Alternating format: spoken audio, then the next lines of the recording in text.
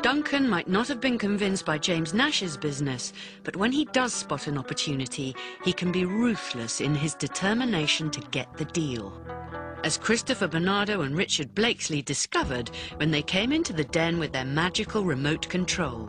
So it looks pretty much as you'd expect for a wizard's wand, but of course a real magic wand should actually do something. And so with this wand, I can, for example,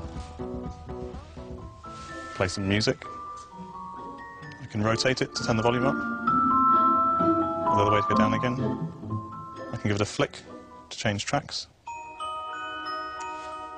Stop the music. In fact, you can control almost anything in your house.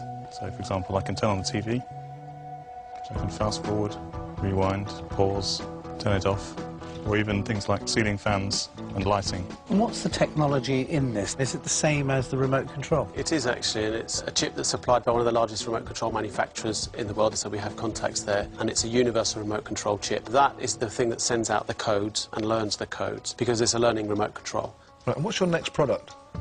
Well, I can't say what our next product is, because we haven't protected it, and we think it's got very strong patentable. So it's all based around magic? Surprising products. So the one company we believe will be a brand that will make sort of, in quotes, magical and surprising products. An exciting proposition.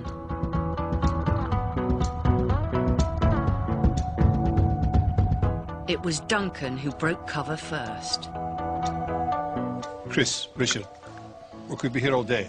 I'm going to make you an offer for all the money, the £200,000, but I want 30% of the company. Is that a deal then? Can we ask if anyone else is interested to? You can if you want to, but you'll be wasting your time. The full amount of money for 25%. If you were talking about a sliding scale, getting it down to 12%. Does that work for you? That would work. Half the money for 10%.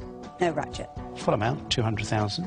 On a sliding scale, go back to 10%. Thank you very much. At one point, there was effectively £900,000 on offer from the different dragons, and to be in that position was really mind-boggling. All it took was one final push from Duncan. Well, I'll improve mine. I'll drop to 10% if we make 1.2 million. OK. If you believe you're going to make 600,000, my offer is far, far, far better than Peter's. Duncan really had sort of bonded with us in a way. It's very hard to explain. Duncan, we'd like to accept your offer. Thank you. We wanted to work with someone who's supportive of what we can do. Yeah. And we did really feel that from you. So when are we going to meet and talk about your next invention? Having matched the den's largest single dragon investment, it was Duncan who won out over his rivals. The £200,000 will help the duo develop new ideas to take the market by storm. It was a really big day for us, very exciting. Our first shipment coming in. The boat is enormous.